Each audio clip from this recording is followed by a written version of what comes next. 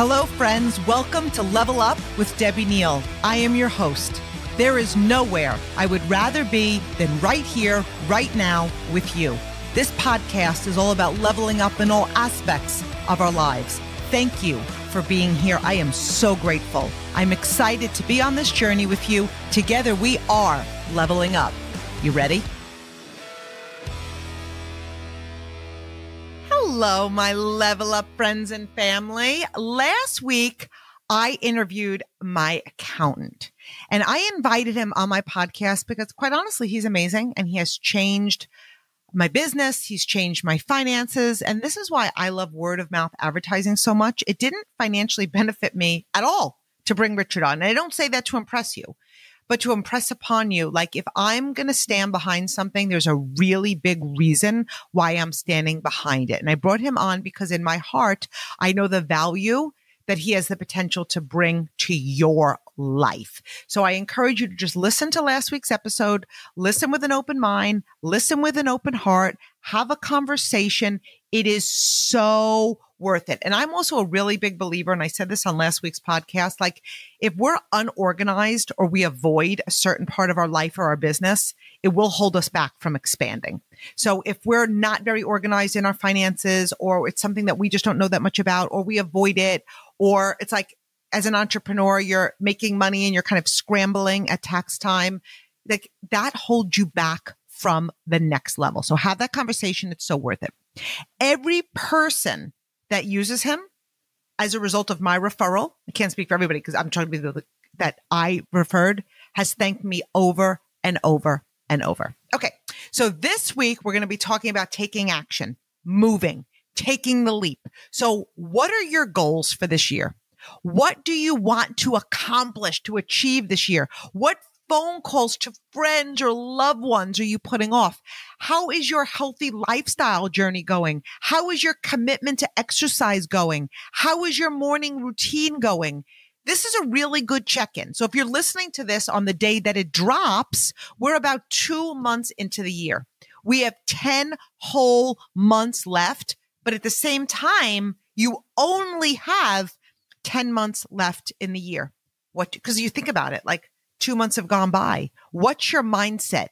Today is day one or one day, right? One day. It's a choice. Own your choices. You know, this week, on a totally different note, you guys, I heard of like a few like really sad passings.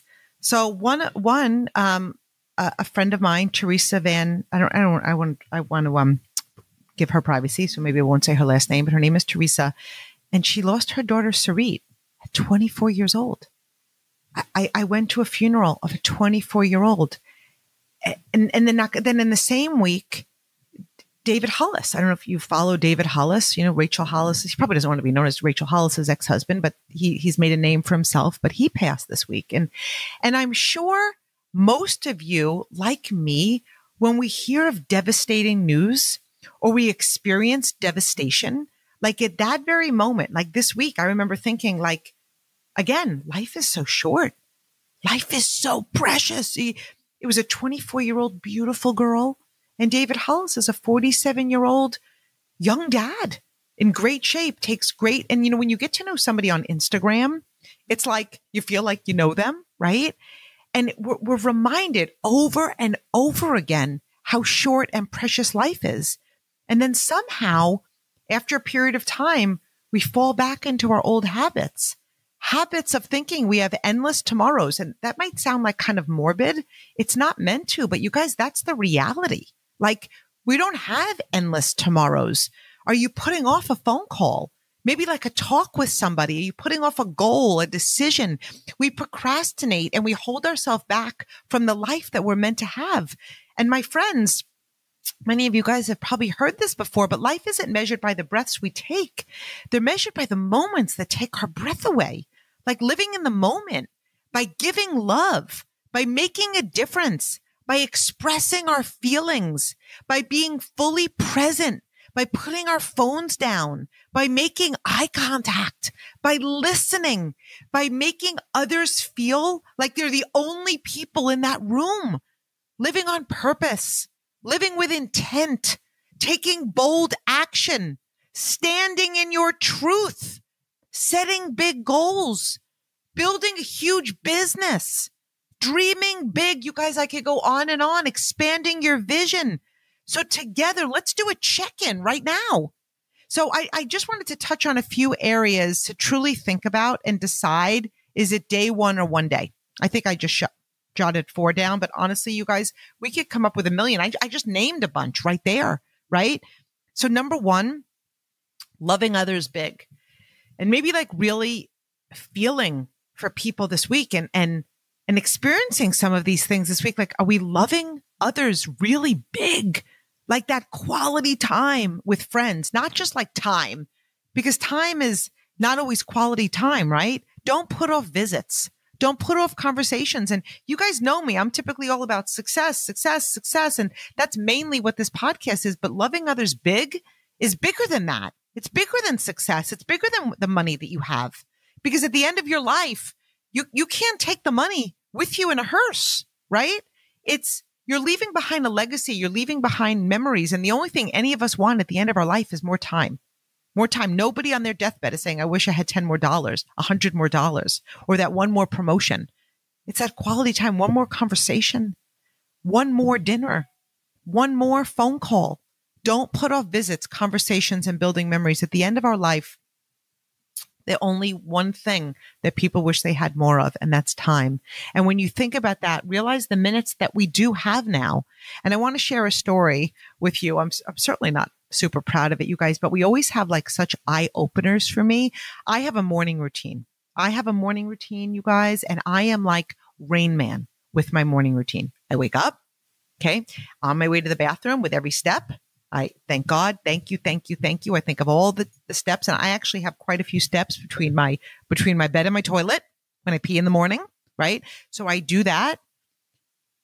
And then I come downstairs and I make my tea. I make my detox tea. I put a fizz in it. You guys, I could do actually a whole episode on this. That's the best way that I start my day. And if you know fizz, then you and we're on the same page. But if you don't know fizz, reach out to me, okay? Because you need fizz in your life. So I take what I call a tizzy and I sit down, I meditate, I listen to my Bible app. You guys, I have committed to reading the Bible every single day for 365 days to read it from cover to cover. So I have the option on this. It's called the Bible Recap. It's on the Bible app because people might ask me about this. And then you could search the Bible Recap and it reads chapters to me every single day. And then I follow it up with the Bible Recap podcast, which explains the chapters if there's some that you don't really need to, that you don't understand. So I do my Bible app, I read, I journal, I do my affirmations. That's my first hour every single day.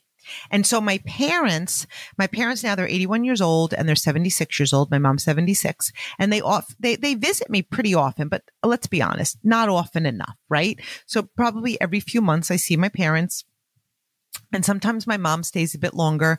My mom is a really early riser. So my dad is usually up after I do my hour morning routine. And no matter how early I get up, there's my mom. So sometimes I don't even like to say this out loud, but every now and then I wish she would just get up an hour later just so I could do my routine. And then I'm so happy to enjoy her all day. But I'm a very big believer. Look, I love my kids too. I really don't want to see them in that hour. So I feel guilty saying it about my mom, but I don't feel guilty saying it about my kids. I deliberately get up an hour earlier so I have that time. So I could easily do my routine, right? And I could do my routine somewhere else. I could go sit somewhere else instead of just sitting in my den. But then I realized my parents were just here for 3 days. My mom is like clockwork. She's up at the crack of dawn. So for me, instead of worrying about my morning routine, I spent that hour talking. I moved my routine to the night and sat with my mom, realizing, honestly, you guys, I was like, what is wrong with me? How many people? I'm so blessed to still have my mom. I'm 51 years old. And there will be a time in my life, I know that I would do anything to put my book down and talk to my mother. So I let that day be day one where I don't wish that she would sleep that extra hour. My way of justifying it is there's so many hours in a day. But being fully present, being where you are. Talk to the ones around you. Ask them questions. Take serious interest in their life. Be engaged. There are so many distractions today. We are surrounded by distractions. There is nothing more important on Instagram than the people that are in your life. I mean, think about it. Think about going on Instagram and you see some random woman, random man, or random couple, or random person in your business, and you're watching them and listening to them like you know them. And you don't. We don't. Okay. But then you have somebody sitting right beside you or right in front of you, and they're not getting your undivided attention, right? Check in on people. Breathe life into people around you. Believing in others. Being generous, giving. Too often we think that we don't have enough to give. You do. It's abundant. It increases the flow of abundance into your life. It's an incredible feeling. You know, I've been on a tithing journey of giving 10% of my gross income since 2020. And I don't say that to brag. I say it because maybe I could be an influence in your life and you could do the same thing. It's changed my life. I give to God first. God gets my first and my best, and he uses it to bless people that are less fortunate than me. Don't put off giving. Allow today to be your day one. When we hold on so tight to what we have, we hold back the abundance that is waiting for us. Money flows like a river, but it's up to us to keep the flow going. And I want to share a story with you that just happened yesterday, actually. A leader in my company and a friend, Mariah Bertram, raised money for orphans in Haiti. And you guys, she was all different items were being posted. There was Gucci items. There was Louis Vuitton items. There was gowns. And I was happy. I reached out and I said, what would you like me to donate? Like, I'm in. And she said, well, there was some top leaders and what they requested was time. They would like time with you. So long story short, there was, $8,000 was raised, 2 different teams of 6 to spend 2 nights at my Palm Beach home learning and masterminding with me. Love made that happen. When you love big, amazing things happen. Now, I also want to humanize myself because my first reaction was, okay, just let me breathe and think about it. Like I was coming and offering, maybe a scarf or a bracelet. I've got 4 kids. I have a very involved life. My son, Tyler, is a senior in college this year. He's a 2-time All-American. I don't want to miss a game. I have a big business. Ryan's a high school. He's a star lacrosse player. I don't want to miss that. Bailey and Ryan are going to college. And in August, I'm going to Africa with my son, Tyler, in July. I'm not in Palm Beach all the time. So I had a million of these thoughts that were obviously me based rolling around in my head. And I wasn't thinking this because the potential earners weren't worthy, but sometimes I overextend with good intentions and I got a bit overwhelmed. But then within seconds that changed. Love showed up and I'm here to love big. I love the company that I'm aligned with. I love helping other people succeed. That's what we're going to do in that time. I love challenging others to be their best. So that's what they're going to get for 2 days. I love getting to know people. I love making a difference in the world. I love helping others less fortunate. Those leaders raised $8,000 to donate to children, and that money will change the trajectory of those children's lives. So do you see what love can do when it's united for good? Start loving bigger, giving more. And I'm so grateful that God equipped me with the gift of leadership. I am so grateful that I built a business to the level that others would even want to donate to make a difference and donate money to spend time with me. And on top of that, buy a plane ticket to come to my home to spend time with me. That's God using me for love. So really love big. Number 2, take bold actions on your goals and dreams. I'm all about bold, but let's not underestimate the power of consistency. The definition of momentum is consistent activity compounded over time. This is what keeps people in the one-day mindset. I want to achieve my goal, but they think they have to, they think of all they need to do to achieve it, right? Do something daily. Track your progress. Make a list of non-negotiables to do daily that are moving you closer to your dreams. Every day that you are on this earth, it's a gift. Are you doing what you love? Are you doing what sets your soul on fire? If not, what are you waiting for? The perfect timing? Because I'm here to tell you that the perfect timing doesn't exist. I remember when I started my business, you guys, I told these couple of these stories on stages recently. I was a keynote in California and I started my business. I was really excited. I knew where I was going, but I certainly did not know a lot, right? And I was so excited to share my products, and I was so excited to have people join my business. Okay. And I'm sharing this with you because sometimes we look for perfect. Okay. So I want to share the first story with you. So I started my business. I was so excited. I was like 20 minutes into my business and I'm like, I can't wait for somebody to try these products. But on top of that, I really want to share what I'm doing. I want to share what I'm doing because it might be a fit for somebody else. Like I was like, what do you do when you find a good restaurant you love? Like you want to tell everybody, right? My heart was so full to tell people. So I went over to Heather's house. Now I knew Heather because our boys went to kindergarten together, but I didn't like know her that well. It was the first time I was ever in her house. I was like, oh, love your house. I have something to share with you. And I started sharing with her and I was telling her about the products and I was telling her about the business. And I'm like, you need to listen to this call. You have to listen to this call. It's 30 minutes. It's going to tell you about the products. It's going to tell you about the business. I'm calling you back in 45 minutes. We need to have a conversation. Here's some samples. You need to try these products. So I called her back and she was like, first of all, that was not a call about the products or the business. That was a training call. I was like, oh, all right, well, perfect. Now you're trained. So then I was like going on and on about the products and the business and the company and all of these things. And she goes, you know what? I'm going to do this with you. I've been looking for products for my son. I've been looking for something. I am going to take a leap of faith. I'm going to do this with you. I'm like, amazing. So she's like, I'm going to come over tomorrow and we're going to sit down. We're going to have a conversation. I'm going to do this. I'm like, okay, great. So the next day, you guys, she called me. And all I heard was, I'm not going to be able to come over today. So all I heard was, wah, wah, wah, wah, wah. Again, not out of male intent. I was like so excited for her to come over and I wanted her to get these products for her son and everything else. And so she ended up coming because I was like, you need to come. So she ended up coming. She lived, because I don't live there anymore, probably about 10 houses away. And which is fine to walk with your baby stroller because she had a baby too, but it was raining out. So I'm like, that's so weird that she's walking. So anyway, we talk, we have a great time. Her heart is beating. My heart is beating. She's so excited. She orders some products and all is good. She leaves. I see her husband that night and I'm like, Heather's so excited. He goes, she is. He goes, did you know that Heather got robbed? I'm like, what? What do you mean? She got robbed? I was with her all day. How could she not tell me she got robbed?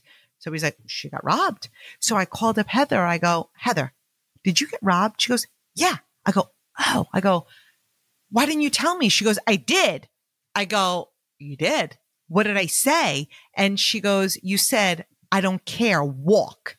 Now, what happened? So that could sound insensitive, you guys, but I was just so excited about sharing this with her. Now, if I would have looked back on that and be like, I'm waiting for perfection. I mean, that was kind of like a little bit of a shit show. Like that was not good. But she bought and she joined because she knew that everything was coming from my heart. I remember my second person that I talked to, she was somebody that I knew from the gym. And you know that you know somebody, like you say hi to them every day, but you're too far into that relationship to ask them what their name is, right? So long story short, I was done. No, she was on the treadmill. No, I was getting off the treadmill. I always forget this part of the story. I was getting off the treadmill. I ran my 3 miles. I was getting off. She was getting on the treadmill. So I'm like, I'm going to get on the treadmill because I want to talk to her when she's done. Well, she ended up running 5 miles, you guys. That was a point in my life. I didn't run 8 miles. So I thought one of two things are happening. I'm either dropping dead on this treadmill or she's going to be interested in my products or my business. And long story short, it just got funnier and funnier after that. My hair was all over the place. I could barely breathe. I could barely get 2 words out. She ended up joining my business. And I share that with you because what I just say, are you waiting for perfection? What if I would have waited for perfection? There are 2 incredible teams in my business right now because I was brave enough to not wait for perfection. Nothing about those 2 scenarios were perfect, but I took action. bold action. I wasn't waiting. It was day one and I was on the move. So number 3, living a healthy lifestyle. Our body is our vessel. Every single thing begins in our gut. What we put in our body matters. So often we think of a healthy lifestyle as a diet. Our brains immediately go to restrictions, takeaways. Eating healthy feels amazing. Not being bloated feels amazing. Sleeping well feels amazing. Fueling our body with whole foods versus processed foods feels amazing. Did you set health goals for yourself this year? Are you moving your body daily? Turn off the TV. Get outside, stop scrolling, exercise. I saw this meme and it was really powerful. Maybe you've seen it too. Now, if you're a parent, this is really powerful. But if you're not a parent, you could apply it like just change the wording to significant other, somebody that you love deeply. So here it is. And this is, I don't know if this is word for word. This is from my memory. Most parents would die for their kids, but will you live for your kids? So what does that mean? When we're not healthy, we're shortening our lifespan. We're shortening our quality of life. We're like, I'm 51. Taking care of my body now is going to allow me to run around with my grandchildren when I'm in my 70s, my 80s, and my 90s. When we cannot walk around and have energy to do things as we get older, we cut down our quality of life. There are no guarantees in life. But when we do things that we know can shorten our life and or decrease the quality of life, are we really living for our kids? Are we living for the ones we love? Like that to me was pretty powerful. So allow today to be your day one. Number 4, you guys, I'm pretty passionate about this. I can't let it go. And I find a way to squeeze it into almost every single podcast. Leveling up your friends, leveling up the people you spend time with. Your network is your net worth. Now, people could hear that like, oh, I don't make money. Is it about making money off your network? No. Net worth isn't just dollars and cents. Your net worth is the way you think. Your net worth is your energy. Your net worth is your level of conversation, dreams, goals. Your network is your net worth. You can't swim with the sharks if you're hanging out with minnows. You can't fly like an eagle if you're hanging out with pigeons. Now, some of you could say, well, these are my friends. This is what I'm going to say. Make new ones or be okay with where you are. Is it someday I'm going to, or is it day one? Be willing to spend time alone. Go build your dreams. Go become the best version of you. Put your head down and be the person that you want to attract in your life. Change your circle. Our circle moves all the time. You can take someone from your inner circle and move them to your outer circle. My inner circle changes all the time. I protect it. There isn't any negativity in my inner circle. There isn't any small dreams in my inner circle. There isn't any gossip in my inner circle. There aren't people that allow themselves to be in unhealthy relationships in my inner circle. There aren't people who don't push me, challenge me, and inspire in my inner circle. There aren't people who make excuses, justify mediocre, blame, and who aren't committed to excellence in my inner circle. And that might sound cruel. I didn't say they're not in my life. I said they're not in my inner circle. And that might sound cruel, but it's not. It's kind. I protect my vision. I protect my positivity, my light, and my vision at all costs. You are the sum of the 5 people you hang around with. If you don't love where you are in life, look around you. Are the ones that you spend time with, are they crushing goals? Are they living a healthy lifestyle? Are they passionate about their life? Do they breathe life into others? Are they giving back or sitting around complaining about money and doing nothing about it? Are they talking about goals or are they talking about people? Do you have drama in your life? Friends, when you talk about drama, you create drama. I don't have drama in my life and I don't have drama in my business, period. You attract what you are. Let today be the day that you're committed to growing yourself by becoming who you want in your life. And the list can go on and on. Think of the areas in your life that today could be day one or one day: saving money, paying off debt, calling that friend, telling that person that you love them, moving your business forward, making an impact, becoming the best version of you. We waste so much time. We think and we overthink. We think ourselves into distraction. We think so much that we become paralyzed. Take that step. Today is day one. Move forward. I feel to my core so many amazing miracles happen this year. Good, abundant, success, love, like just overall miracles, powerful shifts. Go and create that wave. Take the leap. One day isn't a day of the week. Today is your day one. I love you, friends. So next week, we're going to be talking about habits of millionaires.